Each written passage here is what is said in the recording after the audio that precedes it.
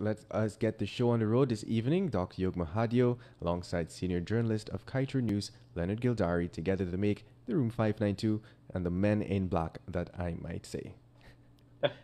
Carry on. Thank you very much. Thank you very much, Kevin Smith, and my co host, Mr. Leonard Gildarie. Welcome to the show. How are you, Leonard?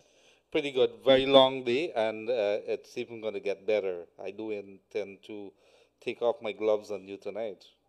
And the mute button is Well, working.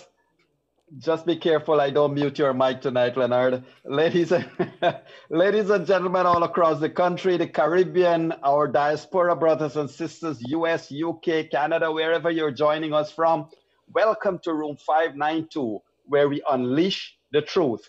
As we await the connection with Mr. Dr. Irfaan Ali, let me inform each and every one of you that today, and I'm sure Mr. Gildarie would agree with me, today we had a very interesting discussion on Elections Watch with the former Prime Minister of Barbados, Mr. Owen Arthur, and he was extremely outspoken on a number of things pertaining to these elections. And Leonard, that was clearly a very outspoken gentleman today. He no holds barred with some of his comments, and he certainly felt that CARICOM has a role to play and that CARICOM's role should not be disrespected by political players. What's your take, Leonard? Well, it's very, very clear, Yog, that the CARICOM and our regional partners play a role in the development. We can never consider ourselves as an island that is by itself in the middle of the Atlantic, but rather we're surrounded by neighbors. We have CARICOM headquarters here. So we have to be very cognizant at all points in time that whenever decisions are taken, while we are a country, a sovereign country, it has to be taken into account very clearly that we have partners and whatever we do in Guyana would have repercussions. However, what is made very clear by the gentleman today, Owen Arthur, and he is not any slouch. He was the team leader for the observers team that came to Guyana. They would have made some recommendations. We would have asked him several things as to what role he would have played, whether he is friends by Jack has been alleged, whether he saw what he saw on elections in March the 2nd, and he would have answered it. And we are going to replay the interview over the weekend. And what is interesting also, he would have been able to map out very clearly the role of CARICOM in countries like Guyana and what could happen if you... I'm going to put me on screen, right? But just make sure I... Yes. What is also very clear is that there could be repercussions, which is something we've been talking about, sanctions, Yog. So these are things that have to be discussed as we move on, whether there's any adherence to the declarations that has been coming out or has come out last Sunday. So in the meantime, over to you, Yog.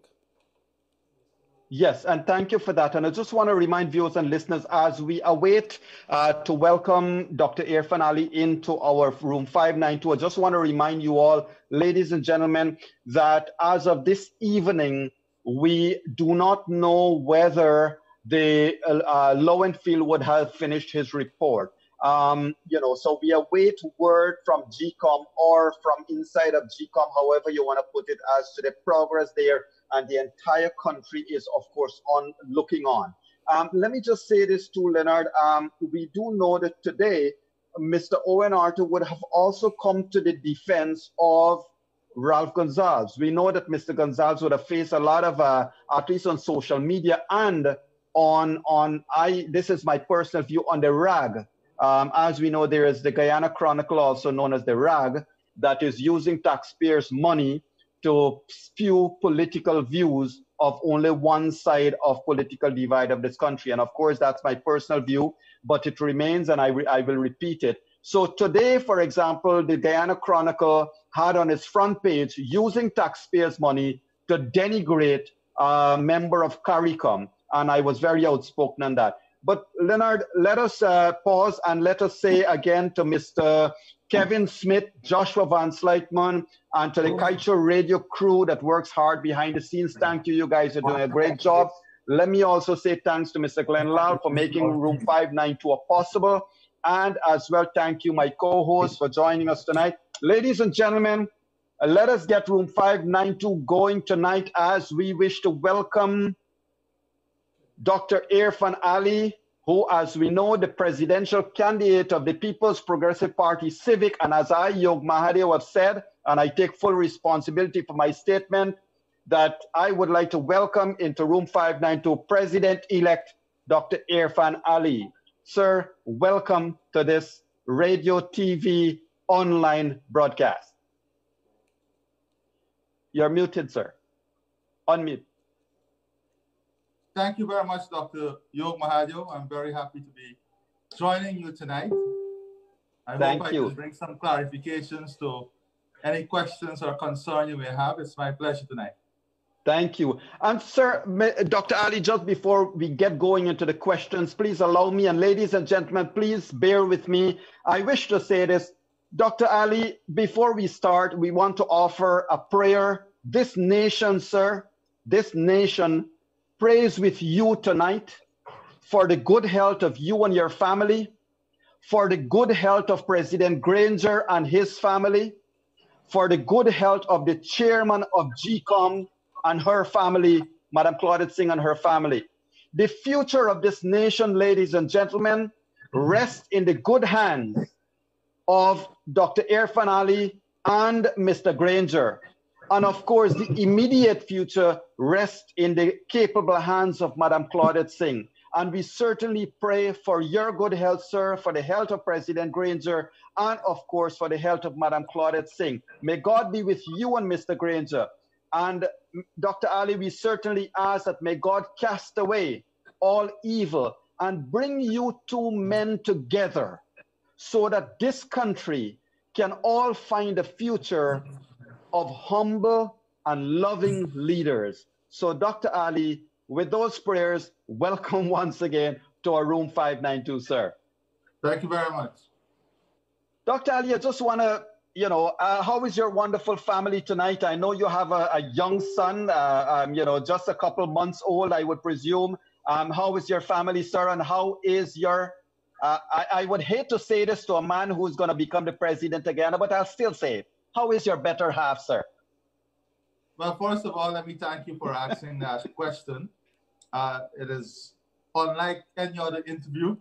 I think sometimes people forget that we're not alone in these struggles and alone in public life.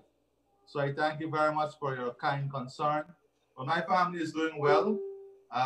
Tonight, I would want to say that my family is the extended Guyanese family. So thank you for asking about my immediate family. That is my son and, of course, my wife. They're in good health, which is important. But also, the Guyanese family is very important to me. And the struggles that the Guyanese family is going through, the uneasiness in our society, the challenges that so many Guyanese are facing in our society in relation to their well-being and their welfare is of much concern to us, the state of the economy. So when we speak about the Guyanese family, of which all of us are part of, I can say that we are not sitting nicely tonight in terms of the present circumstances that exist within communities across our country.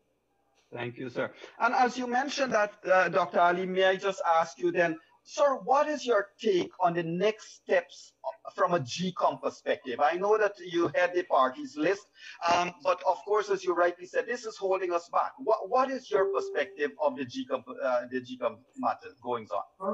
Well, Dr. Yog, it is very simple.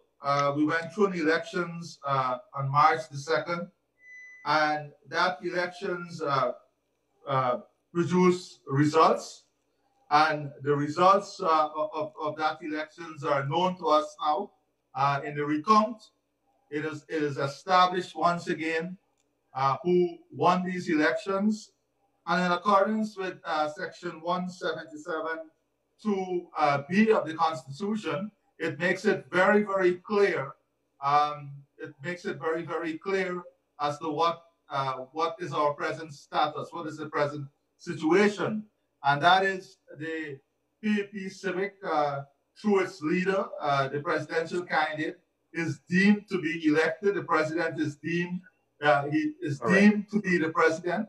However, with the order that was published, there are two events that need to take place before we move at the outer date of the 16th to have a declaration, and that is a report by the CEO of GCOM, and then, of course, the declaration by the chair.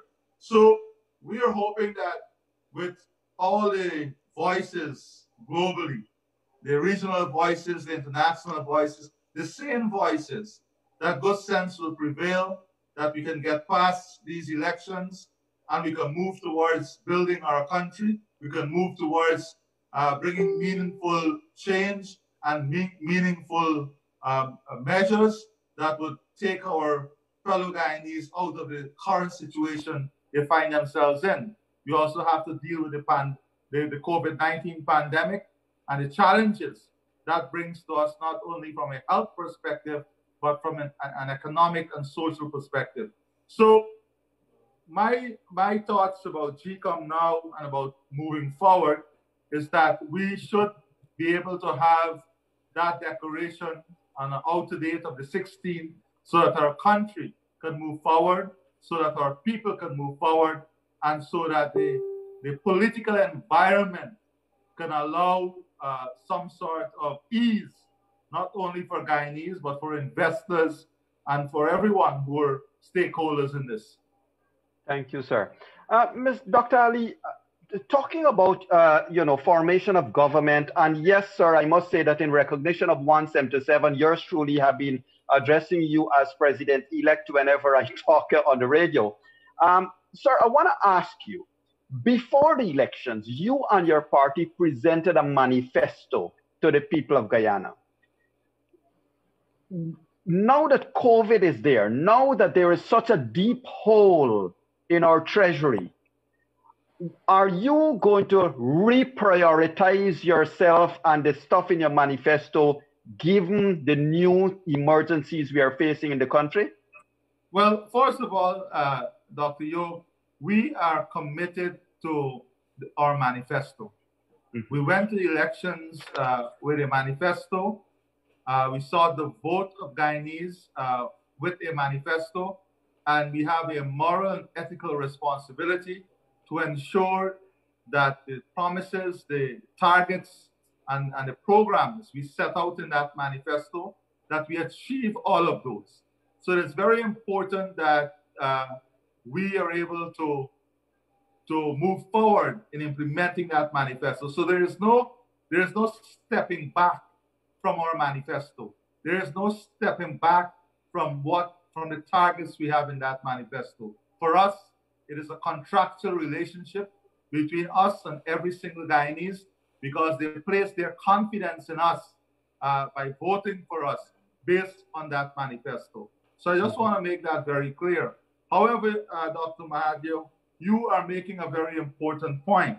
We have to do a full assessment in relation to the economy presently, what is taking place, the challenges in the economy, and where we are in terms of finances. We know, for example, that a loan facility of $30 billion was that the government entered into the agreement with Republic Bank for $30 billion to support Gaisuku. We have not heard anything about any of that expenditure in relation to Gaisuku and the sugar industry. But yesterday we woke up to a headline that Gaisuku is out of cash and they have no finances to continue the operation. We are talking about 32,000 persons indirectly, and that is in addition to who would have already suffered when they closed those estates.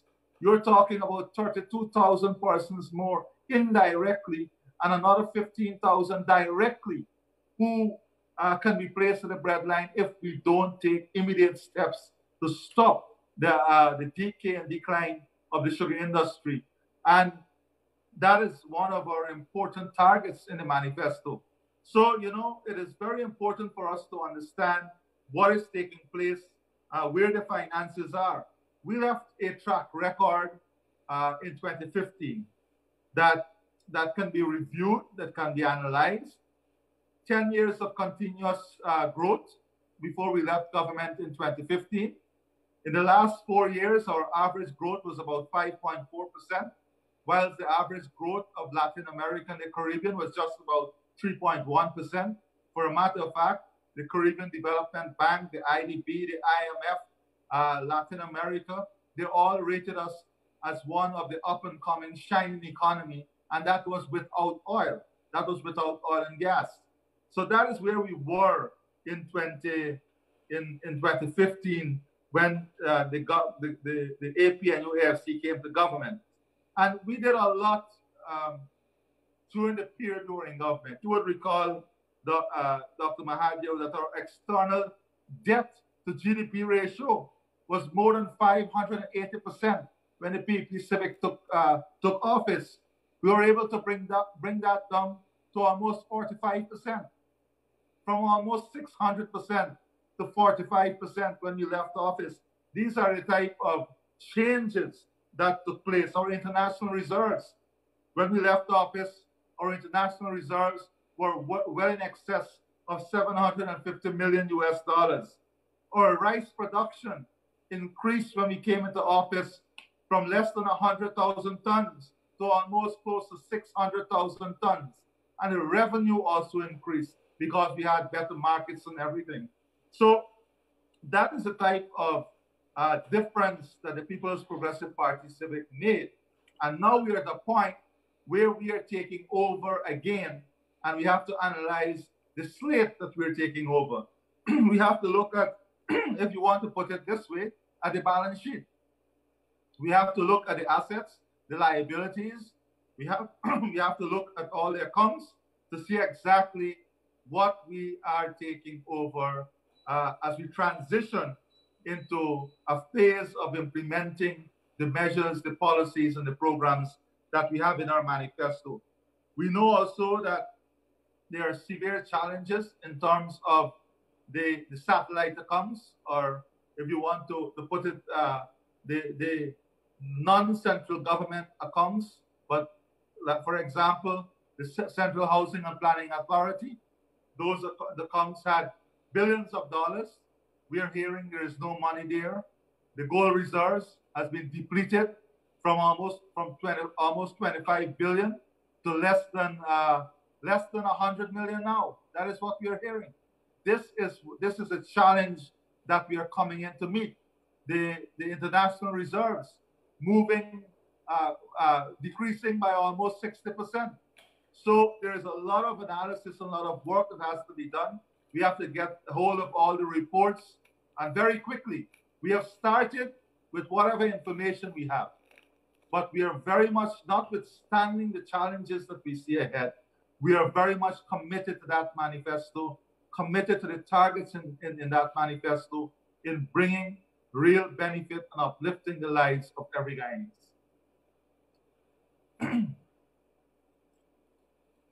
Thank you so much. Thank you so much, Dr. Ali.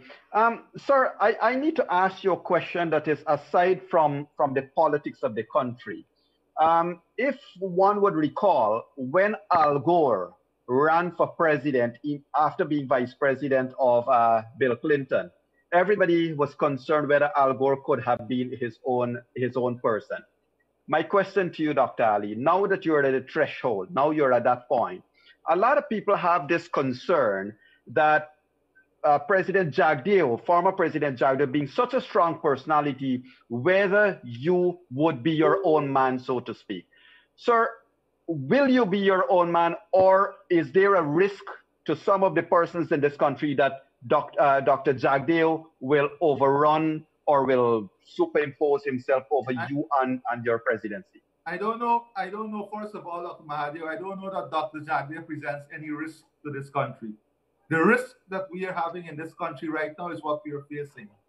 You are seeing who are presenting a risk to this country, a risk to democracy, a risk to the rule of law, a risk to the democratic will of the people. Let me put that very clear. And I have dealt with this. I have dealt with this I have dealt with this matter a number of times, and I don't know how much more clarity I can bring to it. I went through an entire campaign. Guyana has seen the PPP campaign. They have seen Irfaan Ali as a presidential candidate, and they have heard me answer this question on numerous occasions. I would say to you that my answer would not change. My answer would not change. I have demonstrated to you, I've demonstrated to the Guyanese people, we have demonstrated to the Guyanese people as leaders of the People's Progressive Party Civic that we are committed to the task of improving the lives of people through the implementation of the plans and programs in our manifesto, and by bringing together the best human capital and human assets we have available here in Guyana and in the diaspora, firstly, to implement the manifesto and to bring real change and benefit to the Guyanese people. Where those skills does not exist within Guyana, within the diaspora, then we have to go outside of that. Mr. Jagdeo has tremendous skills. Dr. Jagdeo has tremendous skills that are relevant, important, and is an asset to our country at this moment. And Irfaan Ali, as president, will be utilizing those skills to its greatest capacity for the benefit of Guyana, for the benefit of Guyanese, and to bring real development and growth to our country. I don't feel undermined. I don't feel sidestepped, because I have answered this many times. I am Irfaan Ali. I am a man in my own rights, and we are going to work as a team. And this team is not only the PPP Civic, yo. Let me make this very, very clear. This team I'm talking about is reaching out into civil society, reaching out to tap into the reservoir of skills, the reservoir of human potential, the reservoir of skill set that we have available here in Guyana, right, to manage the new economy. Not only to manage the new economy, but to rebuild the existing economy, to ensure that people return to work, to ensure that new jobs are created, to ensure the housing program is rejuvenated and work in the interest of the people, to ensure that people have access to a better standard of living, to ensure that you have an efficient social service, to ensure that every Guyanese have access, and not only access, but can complete not only primary and secondary education, and also to ensure the future revenues of our country will be used so as to not deny any segment of the Guyanese population the opportunity to be the best they can be. Correct. So, Dr. Ali, here is another side of it all. As you articulated quite rightly, the issue, one of the issues, of course, is the depleted reserves of the country. Last night we had a program discussing economic and finance, and we found that, according to one of our experts, Guyana's finances and economics is in a state of comatose. Now, you have that. And of course, I'm sure you're going to attract the right people to help to rejuvenate the economy. But sir, you're also inheriting a broken country where we have serious race problems, where we have serious issues with each other. The longer this election takes to be delivered, the more fractured we become as a society. How does President Ali plan to deal with race relations, plan to deal with the healing of Guyana, sir? Thank you very much for that question, Dr. Mahadeo. All of these things are linked to the social, economic, and political fabric of our society. Race relations is very important, and you mentioned that we have a challenge now. But Dr. Mahadeo, we must not be afraid to go into this challenge and to see what is the cause of this challenge. Because if we are to address these issues, we have to sometimes go to the root cause of the issue. And we have to ensure that we build a platform that addresses the issue from the root cause. That's the first thing. Mm-hmm. The issue of trust, mistrust, and all of these things has to be addressed.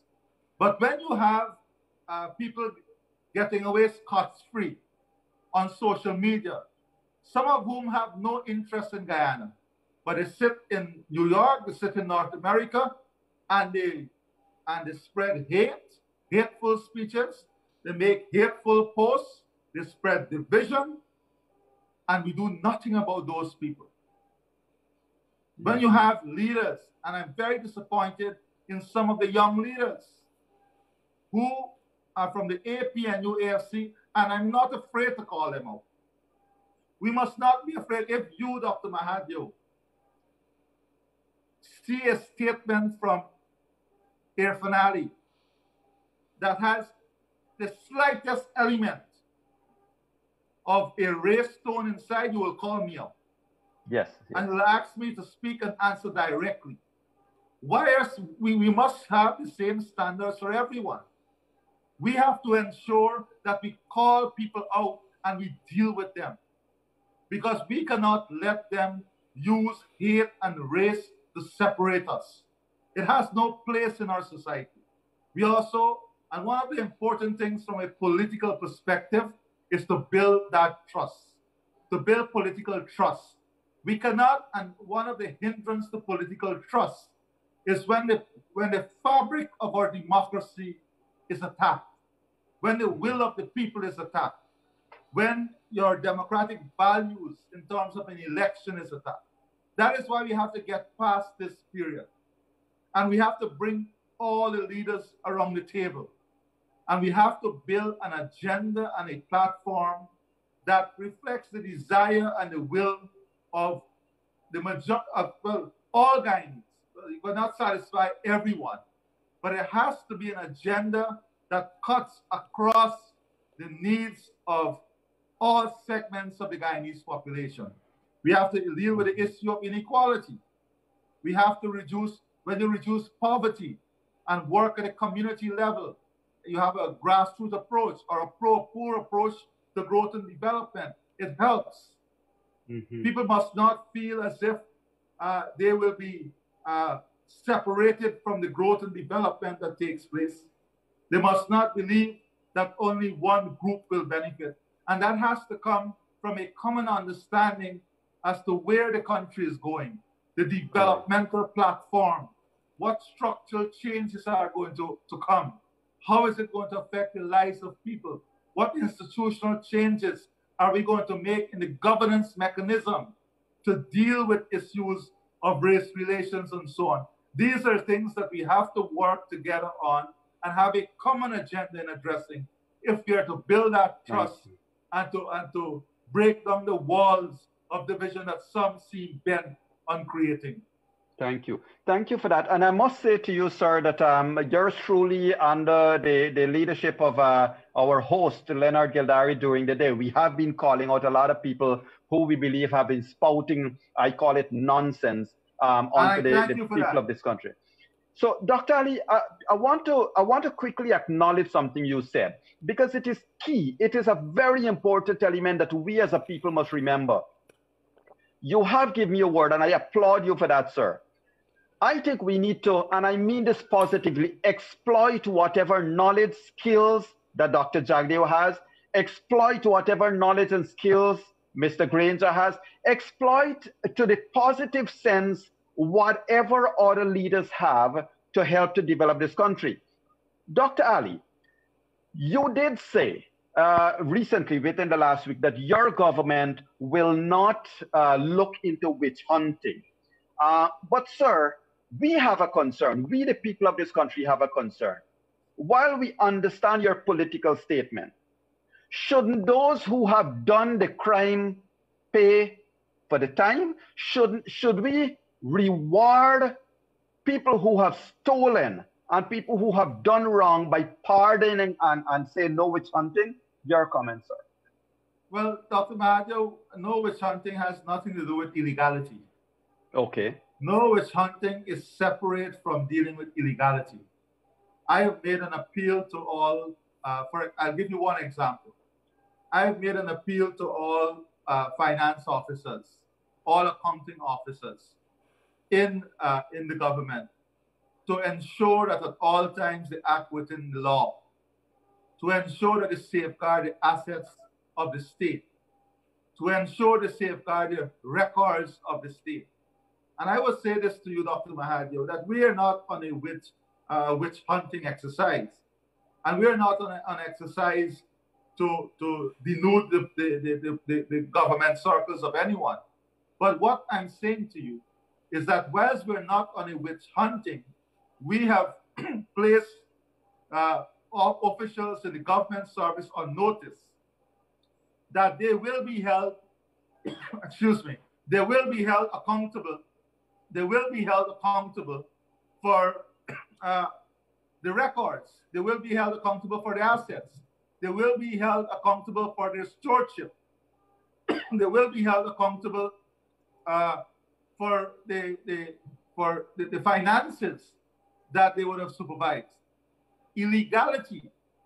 If after 2018, we went into a period where the no confidence motion came into effect, and we consistently warned, especially after the CCJ would have ruled, that the government was acting within certain limitations. You, Dr. Mahadeo, and I would have seen many documents that would have shown that the government acted outside the limitation that we expected them to act after that no confidence motion. We saw it all. We can, for another example is, we are hearing that contracts are being renewed now. That billions of dollars are expended on a contract that is sole sourced. With no resources available, there's no budgetary resources to cover it. So take, for example, if we assume office next week, and there are no resources in the Treasury to cover these expenditures, then you're tying the hands of the incoming government, that's one. Two, you've entered into a financial transaction without having the budgetary resources to do so.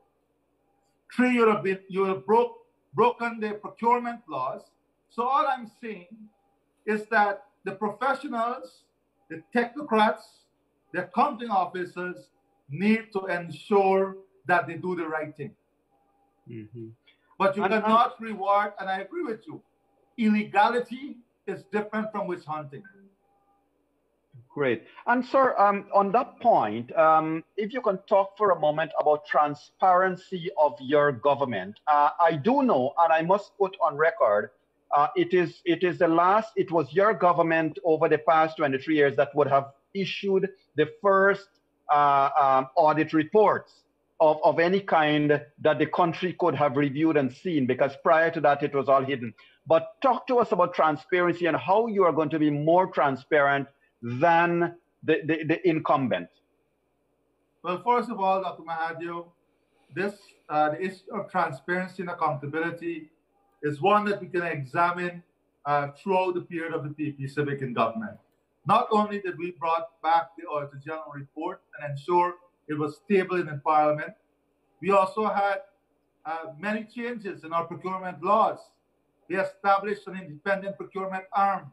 We took away the powers for duty-free, for example, from the Minister of Finance, and we placed it into a statutory body. We brought the Procurement Act. We brought the Fiscal Financial Management Accountability Act. These are all modern financial architecture that the PPP Civic brought to enhance the institutional framework that governs the issue of transparency and accountability. We brought the FIU in place, the Financial Intelligence Unit in place. We staffed the Auditor General Office and made it independent. These are things that we brought under the People's Progressive Party civic government. The Public Accounts Committee is chaired by an opposition MP. But notwithstanding all of that, it is an evolving process, because as you're well aware, your situation does not remain static. There are many changes. We have now an oil and gas sector that is coming. So we have to ensure that our financial architecture, our governance mechanism is enhanced, strengthened, and new areas that we have to look at are put in place so that we can enhance our transparency and accountability aspects of governance. That is why in the manifesto, when we spoke about oil and gas, we said that transparency is a paramount aspect in terms of the overall management of the resources. We also have to ensure that there is greater involvement. I think a lot of the problem sometimes comes from misinformation or lack of information. And that is as a result of not having the type of reach. So with greater involvement at the parliamentary level, with greater involvement of civil society, with a more open approach to governance, I think a lot of the issues that sometimes are misconceived through misinformation or disinformation campaign can also be clarified. Look, for example, Dr. Mahadeo, at the hydro project.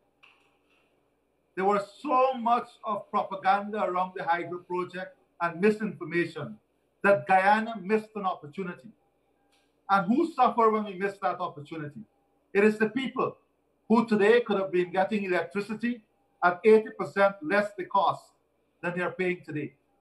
Look at the specialty hospital.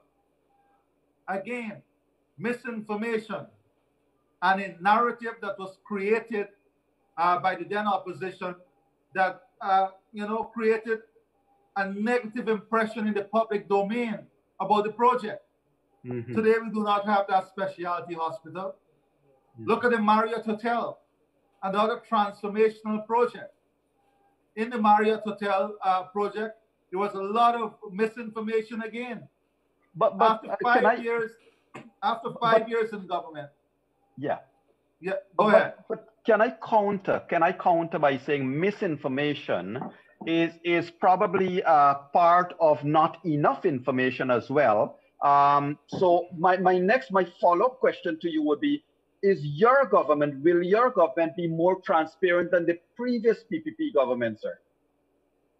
Well, your question is supposing that the previous PPP government was not transparent.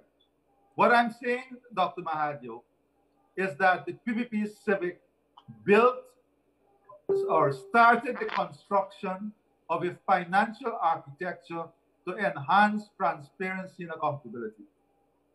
The next PPP Civic government would continue to build from that platform to enhance transparency and accountability. But I'm going a step further by saying to you that in doing that, we have to ensure that the information set is widened so that more of the Guyanese society, the civil society, for example, they're included in the information flow in government so that we can correct some of the misinformation. Okay. That is the point I'm making. Thank you. I know that my co-host Leonard has been raring to go at you, sir. Leonard? I'm not sure what you mean by raring to go, but I want to ask Mr. Irfaan Ali. Doc, how are you doing? All right? Good, Leonard. How are you doing? Pretty good, sir. Are you nervous? About taking the helm of this country? You're going to be seated in the most powerful seat maybe in a few weeks' time. Well, I'm not nervous. I'm just how I want to classify is that I'm ready. Our team is ready, and we are ready to move forward with a broadened approach, a widened approach, a collective approach in building this country. And as a follow-up to Yog's question there, consecutive administration has been dogged by perceptions of corruption. What do you say to the people, to Guyanese people who believe that your government might be a little willing to bend over backwards when it comes to giving supporters, persons who would have worked closely with the administration, a little leeway in contracts and public monies? Well, first of all, I want to start with the premise of your question. You use the word perception. Yes, sir. So we have to separate the two. Perception from real. What is real? And in dealing with real corruption, in dealing with the issue of transparency, it has to start from a governance structure. And we don't have to bend backwards to give anyone any preferential treatment. Again, I go back to some of the things that we did. We took away the power for the granting of duty-free from the Minister of Finance and gave it to an independent agency in the GRA. That was what the People's Progressive Party Civic did. Today, we have seen that power residing back. The Minister of Finance playing a role. We have said in the manifesto that the political arm of government would have an arm's length relationship in terms of the management of the oil and gas sector. That as far as possible, we are going to utilize the competent technical people to manage the sector.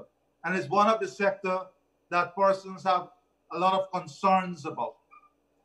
In terms of contract administration and contracts, we're the one who brought the National Procurement and Tender Administration Board and established that as an independent agency to award contracts. Prior to that, contracts were awarded at the ministerial level. What we saw after we left government, we saw that it went back to a situation where ministers increased their limits.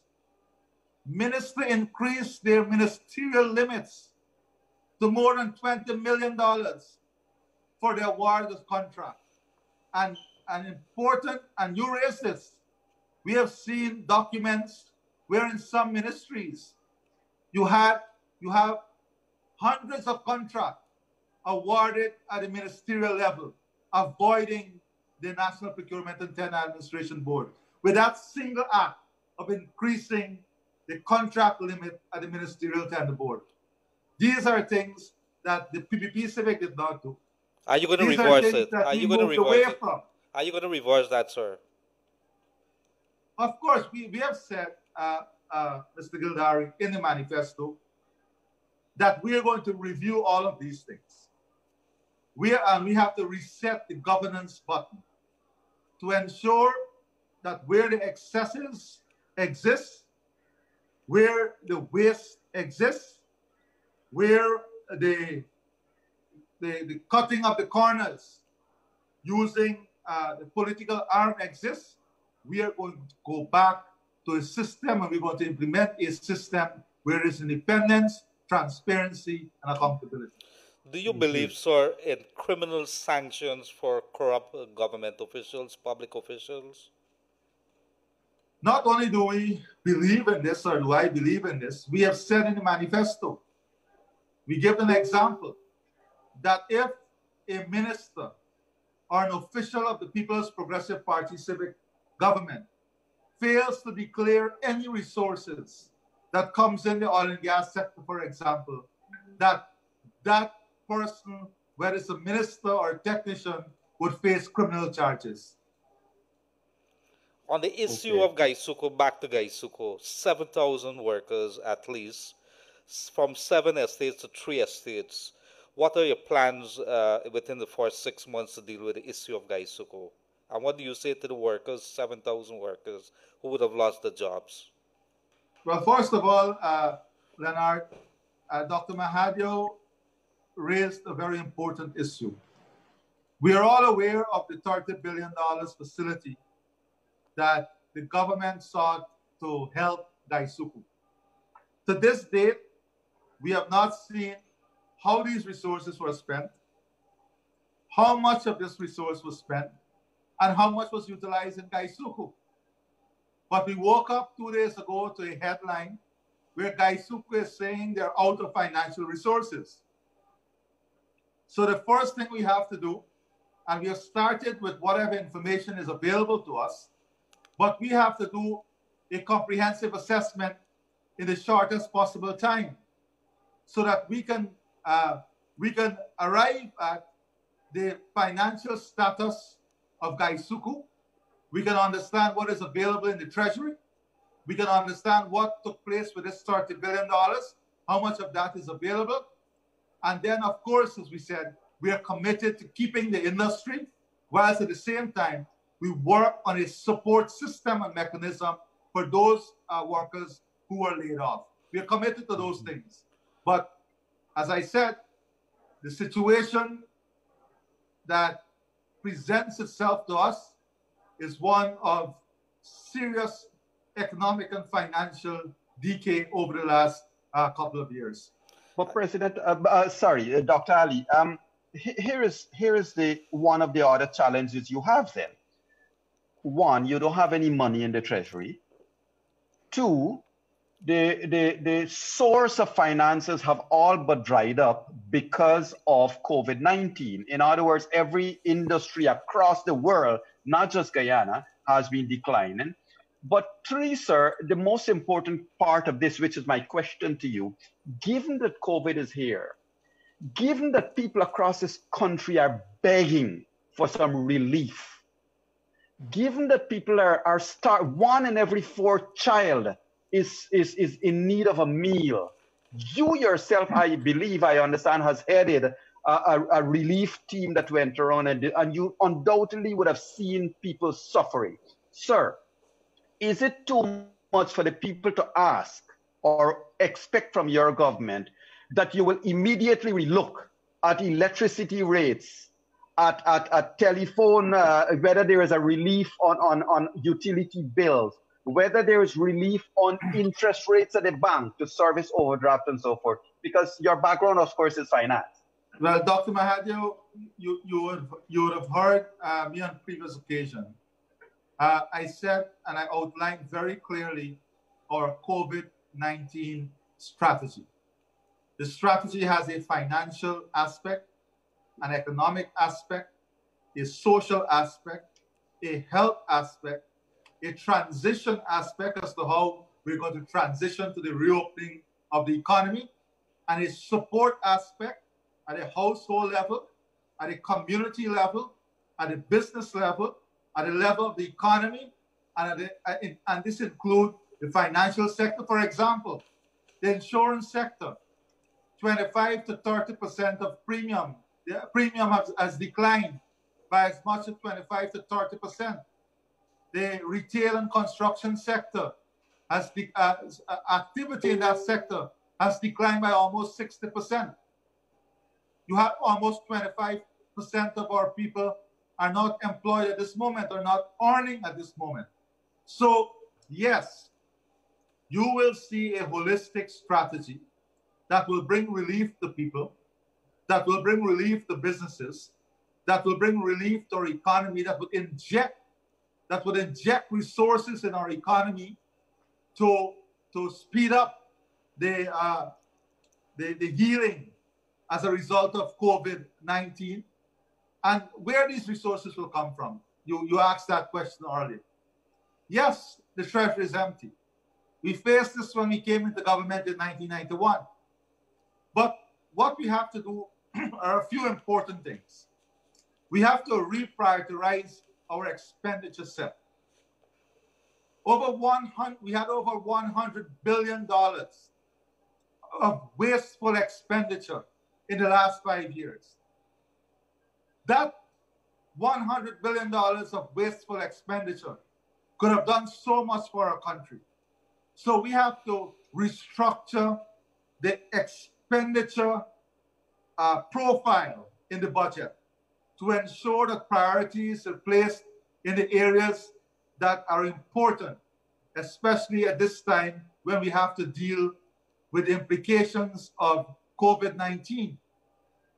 We also have a situation where Guyana did not receive a lot of financing from IFIs because of the current political situation that exists, because of what is taking place in the political environment in our country. IFIs would not deal with us. So as soon as a legitimate government takes office, then we have to quickly approach these IFIs, we have to quickly approach these agencies to unlock those resources to unlock those resources for Guyana, so that, because you will need that budget support. You know this, Yo, that with the current situation, with the current economic and financial situation that exists, we will need this type of budget support to help us moving forward. Sorry, a little follow-up on that Gaisuku question. What are your thoughts about the privatization process that would have been started by the administration under the coalition? Are you going to reverse it? Well, I don't know. Yo, maybe you can advise. I don't know what process was started, Mr. Gildarie, because we have no information. The only thing we know about this privatization process is that lands were given away. We don't know how much was paid. We don't know what system was followed. We don't know anything about the privatization. I don't know if you have more information than I have. But there was no structure. There was no structure to the approach. So what we have to have for Gaisuku is not only the issue of privatization. You see, Yog will tell you, and you also would notice, that when you can sell an asset when it's at peak or an asset when it's dead. They have now killed the industry. So what are you going to sell now? And what would you receive for the asset and the industry as it is now? So we have to work on a transition model. A model, first of all, that seeks to put back these workers to work. A model that would bring back the industry to a level that we can then proceed to look at private investment, a partnership approach. These are things we have to take forward as we examine what is the best model under the current circumstances and situation that exists. And for this, we need access to the information. When they closed the Wales estate, for example, we said at a minimum, you should have an economic and financial analysis as to the impact of the closure of that. They did not do this. So we have to have, and we have to move very quickly. And this would require us pulling as much skills as possible from across our society to have this process advance so that we can bring relief to this industry and get this industry back up and going. Sorry, I want to bring Dr. you... Ali, go ahead. Lance. Sorry about that, Yog. I want to bring and you... let me say this, just before Yog comes in. Mr. Gildarie, you will be aware that we did this before. We did this before. Rice, sugar, bauxite, the international reserves, everything was downhill when we came on in 1991. The country was bankrupt. And look at where we took the country and handed the country over in 2015 and where we are today. And you will understand that a lot has to do with leadership, a lot has to do with having competent people, and a lot has to do with ensuring the right priorities are the target of the government. So I want to bring you to the issue of oil now, Dr. Ali. Oil contracts, and you would have mentioned it a little earlier, but I want to go directly to where we are with regards to the best deal. What are some of the plans? Is it, have you changed your mind, or have you made up your mind as to how we're going to deal with Exxon, with the cost, with what Guyana is getting, with our social projects and everything else? Is there going to be a renegotiation of that contract? Well, Leonard, we have not changed anything. What is in the manifesto is exactly what we are committed to, because we are elected based on that manifesto. And we have a moral responsibility to stick to that manifesto and to implement that manifesto. Having said that, we have made it very clear that there will be an approach to the sector. First of all, we have to ensure we have the right technical capability and capacity. We have to ensure that we have our best available human assets assigned to the task of managing. We have to have a skill gap analysis to see where the gap exists in terms of us managing the sector And whilst we buy those skills initially, we have to train Guyanese here and in diaspora to fill that skill gap. That's the first thing. The second thing is that, again, there's been so much secrecy surrounding this sector. We have not seen agreements. We have not seen contracts. We have not seen approvals. These are things we don't even know, for example, the quantum of gas that we're talking about. So how are we going to define what a gas industry would look like? So we have to get all of this information very quickly. We have to analyze it. We have to then work on a strategy in keeping with our commitment to the people. Reviewing the contracts, ensuring that the contracts work in the interest of Guyana and Guyanese, arm's length relationship of politicians and the management of the sector, the involvement of civil society, issues of transparency and accountability in keeping with the best international standards, ensuring that we have a Sovereign Wealth Fund Act that works in the best interest of Guyana now and in the future. That act has to work in the interest of Guyana now and in the future. Built into that is the issue of transparency, accountability, and ensuring the resources is spent in the best interest of our people. Sir, if I can just add two tags there that I would want to ask your comment on. One is, of course, local content policy, because, that has to be one of the more vested interests of ensuring Guyanese get a lot of committed contracts and so forth. So the local content policy is one. But two, how concerned will your government be for environmental protection and all of these dangers? Because as you know, God forbid if something happens with the oil, Guyana will be having to bear the brunt of those costs. Yeah, those are important issues.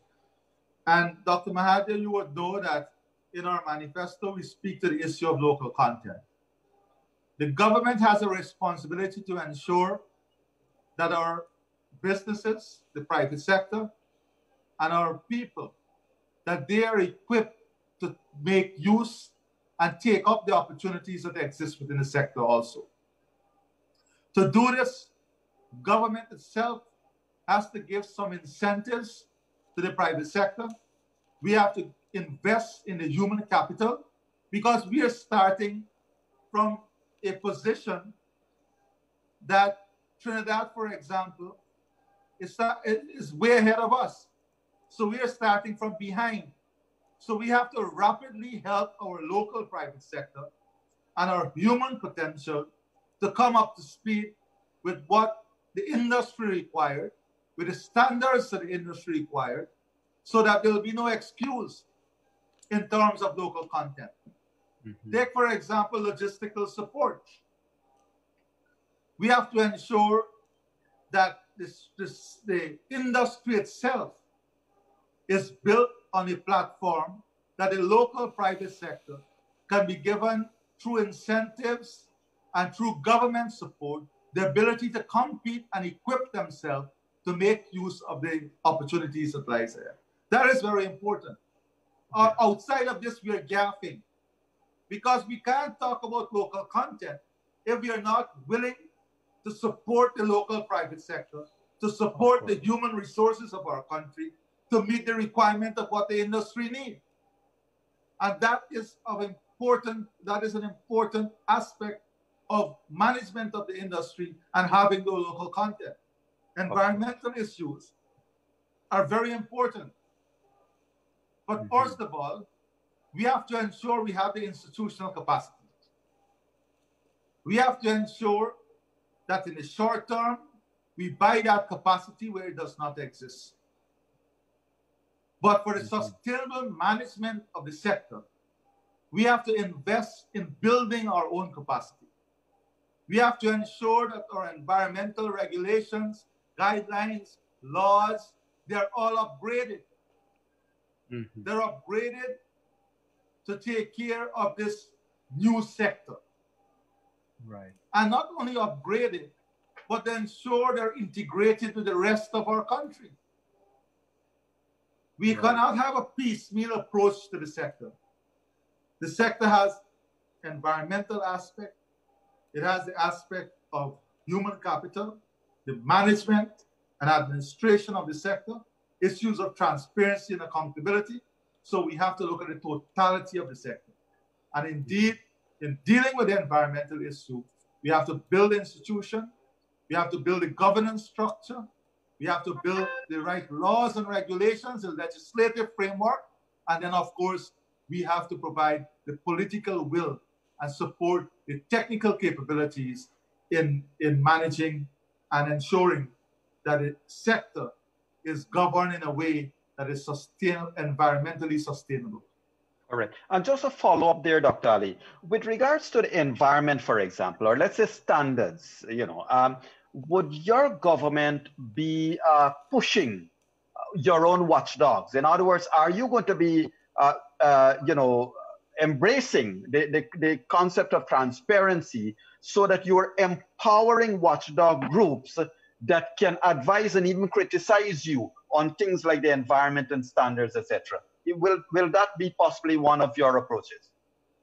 We have made it very clear in the manifesto that we are going to manage the sector in keeping with best practices, guidelines, and international standards. And whatever framework is within the best standards and guidelines, those are the things that we have to support. We went beyond the issue of watchdog groups. And we said that we have to involve civil society into this. The management of the oil and gas resource is not only at a political level. We have to ensure civil society is involved in this, and that the political arm would have an arm's length relationship in terms of the management. The policy framework is different, but the day-to-day management has to be done by the relevant, technically competent people. Sir, tell us a little bit your thoughts on health. As you know, health is extremely important to this nation. Not necessarily specifics, but your holistic and your party's holistic view, looking at you forming the next government, your thoughts on health. Well, the health sector has always been a very important sector for the People's Progressive Party. We have increasingly, over the years, increased the budgetary support and expenditure for the health sector tremendously.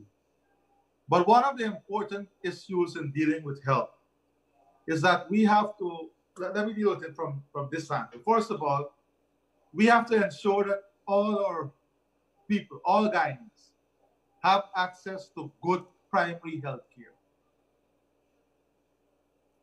That includes having proper infrastructure, management system in terms of medical supplies and medicines. We have to ensure that at the second tier, the regional healthcare system works, that they're equipped, that they have the right complement of medical personnel, that they have the availability of not only equipment, but drugs and other supplies. So at the regional level, we have to ensure that the system works. What has happened over the last couple of years is that the system has collapsed. You go to many health clinics and health centers, you go through the hinterland communities, the riverine communities, and I have gone to almost all these communities. There is one complaint. Health is the primary issue. And what is the complaint? They're out of medical supplies. Their equipment is down. They don't have the medical personnel. They don't, when the drugs come, it is either close to expiry or expired.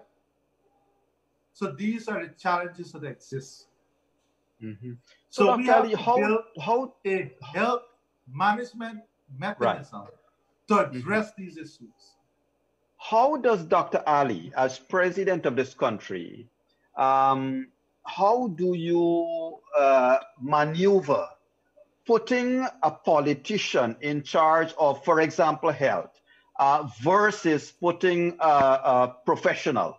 Because remember, at the same time, a professional might not have administrative skills and a politician might not have the technical skills. How do you balance these two in your view, sir? And a politician can also be a professional. Yes, can is the operative word. That's just clarifying. But let me say this. That is why I'm saying it is a mechanism. Mm-hmm. The politician is there to deal with the policies. The politician is there to deal with the overarching goals to ensure that the system works and deliver to the people. The politician or the minister is not there alone.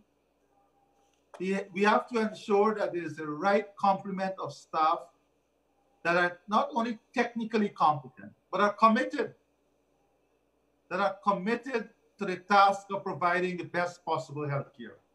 Mm-hmm. There was a time, Dr. Mahadeo, you know, when we did not have enough doctors. Recognizing this, former President Gildarie built a scholarship mechanism that saw 1,000 young people being trained in the area of medicine. Many came back as doctors, some came back as pharmacists, some came back as lab technicians. Very important in filling that gap. Mm-hmm. What we have seen, however, in the last 4 years is that we have lost almost close to 45% of those persons from the system. So we spent resources to train these people, bring them in the system, and then over the last 4 years, we lost close to 50% of the people from the system. And why did we lose these people from the system? We lost these people from the system because of the way they were treated. These are young people. A lot of them are in the stage of gaining experience.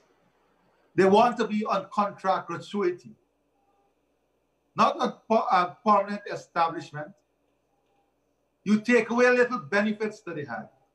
So as we look at the physical infrastructure, the governance mechanism, the institutional mechanism, we also have to ensure that we have a highly motivated human resource capacity that will implement and be committed to the sector. And to do that, we have to treat people properly. We have to look at the conditions of service. We have to improve the condition of services. We have to improve their welfare. Look, for example, those medical personnel who are on the front line for COVID-19. What special incentives have we given them? What support are we giving their families? They're out there every day amidst the great challenge to safeguard our country. Mm-hmm. What support is there for their family? Right. What support is there for the nurses? What risk allowance is there? So it has to be a system that is not only responsive to the needs of the population, but is responsive to the human resources that have to manage the system so that we can get the best possible performance and level of efficiency from there. And once we get this, once people are properly taken care of, then on the other side of the equation, we have to hold people accountable. We have to hold people accountable for their stewardship. These are important aspects. And let me say this, whilst we focus on primary health care too, Dr. Mahadeo, we are supporting from the Treasury many people who either have to go for specialized surgery, whether it's bypass, whether it's kidney transplant. We were going to build a specialty hospital that was looking at a sustainable way of addressing specialized care. That is, Guyanese would have the services highly subsidized, whilst the specialized hospital would have also catered for overseas Guyanese in the diaspora and overseas persons who are residing outside of Guyana to seek treatment and seek care in the facility, because the facility would have been providing the best possible health care in highly specialized areas. And the resources that we would have earned from that would have been used to cross-subsidize the services that is given to Guyanese here at home. So we have to also pursue this model. We have to also, and then also, we have to support private hospitals in building up their capacity, in equipping them, in ensuring that they have the necessary incentives and have a platform in which they can deliver higher levels of service, more specialized type of service, but at the same time, the incentives must be able to bring down the costs that these services are provided at. So it is not only the public sector or public health care that we have to look at. We also have to look at having the best possible private health care to complement the public health care and building a health sector that is beyond our shores. Correct. If you look at what is happening in Trinidad, for example, and the level of regional people who move to Trinidad for medical treatment, or Barbados. And you have to also build a teaching mechanism. So we cannot only think about the existing, what exists. We have to think about the future. And how is it we can bridge that gap and get to the future as quickly as possible? So that is the way we'll approach this healthcare and healthcare services. But at a minimum, we have to ensure that Guyanese have the best possible primary healthcare available to them, and we have to fix the regional healthcare system. Thank you. And to our viewers and listeners out there, I don't know if you would have been carefully following the questions we have asked Dr. Ali. And Dr. Ali, I'm so sorry we have been throwing everything at you. We have asked about finance, we have asked about the economy, we have asked about health, we have asked about job creation, we have literally asked about everything, including education. Sir, one of your campaign tones would have been about the education and its cost at a university level. You want to just tell us a brief, in a couple of minutes, what are your thoughts consistently? Is it still consistent as it was campaign time going forward? It would not change. Okay. Because we have a moral and ethical responsibility. That is why people voted for us. So our commitment at the University of Guyana remains the same. However, Dr. Mahadeo, we can't look at things in isolation. We have to build an education sector that allows us to have education as a public good, one, but two, as a potential revenue earner. That is why we have to seek out our niche area. Suriname, for example, is having some good discovery of oil also. How is it we can ensure that in our educational sector, we address a few issues? Have a school of environmental science that's second to none, that can attract international students. Again, you're talking about cross-subsidization. We have the best biodiversity product, an international school for the study of biodiversity. How do we build on the platform that we already have with offshore medical schools coming to Guyana? ensuring that we have the best that can attract students from across the world, and ensure that we integrate it into teaching institutions. How is it that we are going to build an ICT platform that is knowledge-based? What incentives we will give for the STEM program to ensure that we promote research and development? You and I know, Yog, that in Guyana, we lag behind many other countries. We are very poor in terms of research and development. Even the private sector, private companies invest very little in research and development. So when you talk about the education sector, it's a holistic approach to look at how we can encourage private providers to do better, to become more attractive, to create a framework in which Guyana can become a destination for educational services. But at the same time, we build the existing and improving the existing condition in the public system to provide education as a public good up to university. Thank you. Dr. Ali, I must say this to you. Now, I want to just take your mind over to a different aspect of our development. I just want to add one thing. Sorry to cut you. Sure. I just want to add one thing. Again, just like in the health system, we have to ensure that we address the welfare and well-being of those functionaries in the education sector itself.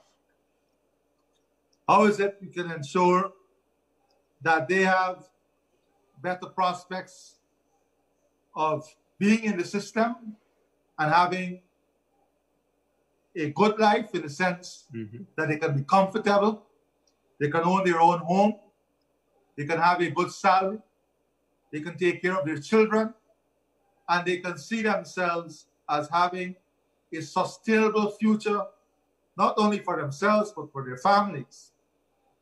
And that by itself would also help in attracting, I don't want to say better, but in attracting more qualified personnel to enter into the educational system. Right? So Dr. Ali, I must say this to you, and I'll say twofold. I have been extremely critical, as you know, pre-2015, of a number of initiatives that the PPP government would have embarked on. One of those was the way the data cable was managed. However, I must say this, with COVID now, hindsight is always good. It's always, well, some hindsight, not all hindsight. Some hindsight is always good. But sir, Dr. Gildarie had, I believe, a fantastic vision in terms of a laptop in every home, data connection to every home. Will your government pursue that with a degree of immediacy and certainty, especially given the way education has to take place? One word, Dr. Mahadeo, immediately. Immediately. Thank you. It is extremely critical, not only for education. It is extremely critical, and you know this, Dr. Mahadeo, for Guyana's competitiveness, for us to address this issue. And what about the liberalization of telecoms? The building of the new sectors depends heavily on it. And you will see us moving rapidly to implementation. Neither your past government nor the current government has been able to deliver on your and their previous promises of absolute liberalization and having competition in telecoms. How are you? You make me laugh with that question, because I know you would. I know you would. You know that we were on the verge. We were on the verge of ending that monopoly. You know we were on the verge of ending that monopoly. And you know the intervening forces. This government came on the platform that they're going to end it. I think the promise was within the first 100 days. What have we seen? Where is the incentive mechanism to bring in a new cable or new providers? So I'm going to say this to you. Not only are you going to see action on this front, which I would say would be immediate, but you would see a launch out of a special program and incentive mechanism to create competition and to bring down the cost of data and bring down the cost of telecommunication for every Guyanese. We have to do it if we are to be competitive, and we have to do it because it's a great burden on the pockets of our people. Indeed. Dr. Ali? Yes. Yes. Very Leonard, quickly, on the other side, I want to take you in a different direction now. Little more than 40% of the country would have been told that they have won the election from the APNU coalition side, according to the recount figures. I want to ask you, what is it that you intend to do in your administration, because we're talking social cohesion, to fix the situation? We've seen some ugliness that was raised its head during the last, let's say more than a year, and especially within the last couple of weeks, real ugliness. What is it that your administration intends to do to fix this problem in a short term, medium term, maybe long term? Leonard, we have to bring our people together. But we can't do so only by talking. We have to launch out a national platform. We have to launch out a developmental agenda in which every Guyanese see themselves a part of. We have to create and ensure that every Guyanese feel as if, not only feel as if, they must have a sense of belief that the programs and the policies that the government will pursue will bring betterment for them. At the end of the day, every Guyanese want to know that they have a job, they have an income, they have money in their pockets, they must be able to own a piece of land, build their homes. They must not be treated differently because who they are or which political party they supported. Whilst I'm saying this to you, what you will see in the government is a series of steps, actions, and measures that will bring these statements to life. And I'm very, very committed to lead a government that would bridge the divide, to lead a government that would heal and bring this country together. We can have the best economic prosperity, but if we continue to have differences that pushes us apart, then we will not be able to realize our full potential as a nation, or will we be able as a nation to enjoy the fruits of our labor and the fruits of the resources of our country. That is why I said early in this interview, we have to deal strongly with those in our society who believe they can sit from afar, many of them, and spread hate, mistrust, create division and mischief in our country. We have to deal with that. We have to develop no tolerance. We must be intolerant to persons who want to divide us. An So, election Doctor, is done. The results are there. It is time for us to embrace a common agenda and move this country forward. And I'm committed to this. Thank you. Dr. Ali, I've received, if you don't mind, I've received a couple of questions here. I just want to quickly ask for your passing comments on them.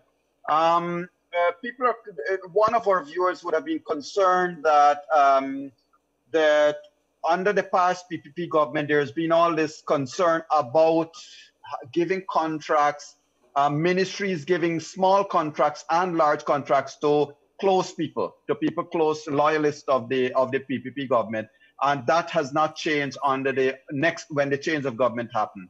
Are you going to pay heed to the various aspects? Because you can't, on one hand, you can't micromanage, but on the other hand, will you still be paying heed to all of these niggling issues going forward, sir? Whether it's perception or real, as the new government, we have a responsibility to look at these issues, to ensure that the governance system is improved, to ensure that institutions' capacity and capabilities are improved, to manage in a better way, to manage in a more transparent way, and to manage in a way that will get the best value for our resources. These are important things. Okay. And of course, and we are committed to these. And of course, I mean, without asking you directly how you plan to do it, because at the end of the day, you have to depend on people, and it's the people that may or may not, that may make you feel good or make your hand fall. But paramount in this is it. Well, yes. That is why I'm saying to you that the governance mechanism and institutional mechanism needs to be enhanced. Mm-hmm. Because if people are not delivering, if people are not doing what they're supposed to do, then there must be consequences. The system must be able to deal with them. The governance mechanism must be able to deal with them. And would a President Ali stand up personally against any perception of corruption by your officers, sir? Well, we have to be careful with what the statement you're making. We are going to stand up against corruption. We are going to, as a government, work on building and improving capacity to fight corruption and improve transparency. In dealing with perception, that is where you have to be careful sometimes. What I can tell you is that we can ensure that where there are instances of issues raised or perceived, we will seek to give information to dispel where it needs to be dispelled such perception. But in terms of real corruption, yes, we will stand up against that. Thank you. Well, sir, we spoke about a lot of areas, and you know, I mean, Dr. Mahadeo, just for the benefit of the viewers, you as an independent consultant, you should also add your voice, because I don't want to say that as a politician, I'm saying this. You should explain how the perception indicators are derived. Sometimes the perception indicators are derived from a small focus group. Correct. Who you speak to. Again, correct. You have the human aspect. Again, it is human beings you're dealing with. So we have to have a measure of real corruption. And one would presume that is very then important too. And that is where the office of the Auditor General comes into play. Thank you. Yeah. Ensuring the independence, ensuring they have the right skill set to look at the finances of our country, ensuring there's continuous training, ensuring that they get the resources that is necessary for them to execute their responsibility within the confines and constraints of the budget. Those are the important things. Thank you. And yes, you are right. And I must tell you, sir, that during the daytime discussion with Mr. Gildarie, we have been talking about many of these things. I know we have spoken a lot, and I know we have taken a lot of your time tonight, sir. But there has been, I rather suspect there will have to be time in the future that we can talk about things like taxes, we can talk about tourism, we can talk about allocation of focus use of oil revenues for a build for the future rather than for its purpose now. But I'm sure we can do that in another segment of our discussion. Key in this, we didn't get to talk about agriculture and your plan of building agriculture as a mainstay for Guyana's rise. I would be more than happy to be back with you after the declaration on Tuesday or before to discuss these and all other matters that I think the public and Guyana, and when we talk about Guyana, Dr. Mahadeo, we have to talk about Guyana in the context of Guyanese here and the diaspora. Mm-hmm.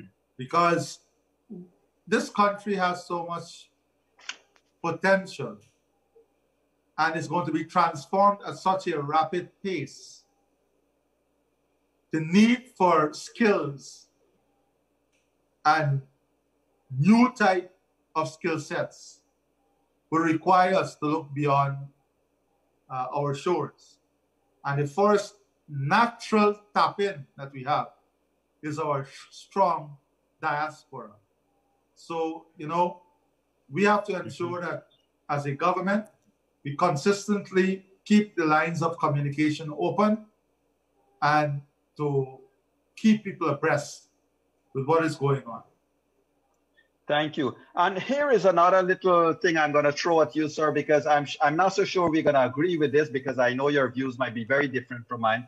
But I have made a public call. Given our experience over the past number of years, I have made a personal call and a public call to defund state media, defund the Chronicle, because this damage that is being done to our psyche is incomprehensible and unacceptable.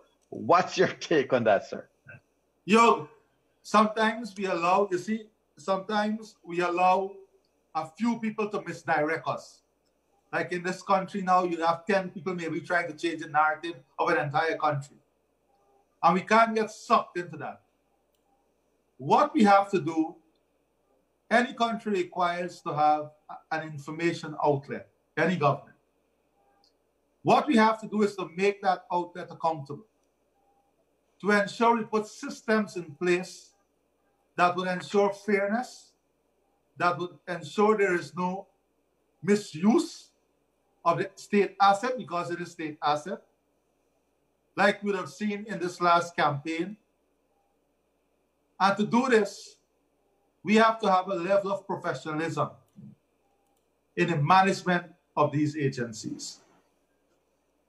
So I would say to you that the issue here is, again, is improving the management and governance structure and ensuring that the entities work in a professional way and they're not misused. And my last question to you, sir.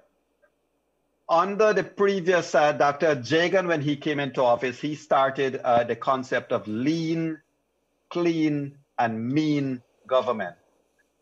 We have seen a bloated government structure over the past 5 years. I think you have even had a joke. I know it was said in passing, ministry of this and ministry of that, and even got to minister of bicycles and votes.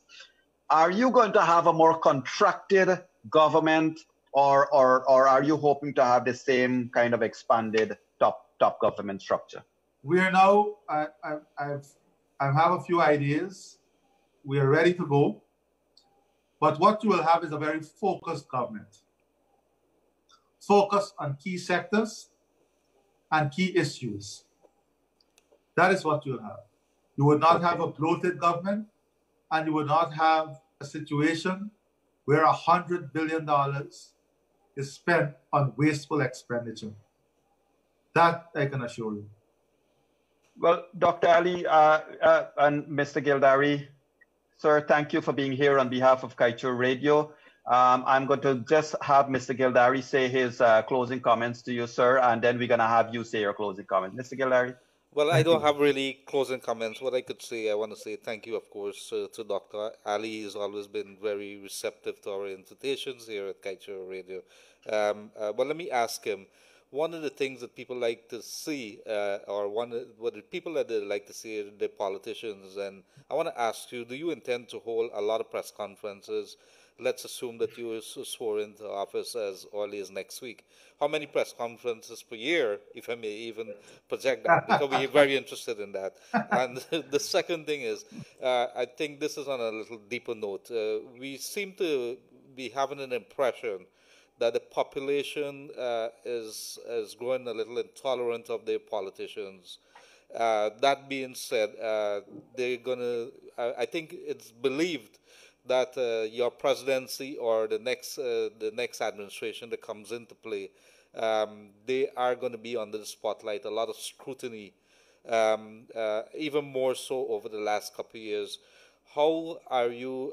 How is the administration? Is the administration prepared? Your administration prepared to deal with that, knowing that the elections is swiftly around the corner within 5 years? Well, Leonard, there is only one way to deal with that: performance and outcomes. You have to perform, we have to provide and produce the outcomes.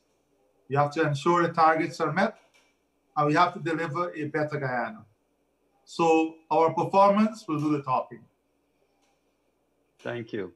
Dr. Ali, it's been great to have you in room 592. And as you said, sir, as you intimated, you don't mind being back, and we certainly look forward to talking to you very soon again in the future as the president of the country. And we know, based on the numbers that has been released to the public from the recount, you have led and your party has led and would have won these elections according to section 177. And sir, in my book, you are the president-elect. We now await the formalities of GCOM. We can only hope that it happens very quickly. Before we close and before we say goodnight to our viewers, sir, your closing comments at room 59. Well, first of all, let me thank you, Yog, Dr. Mahadeo, and Leonard for having me on your program.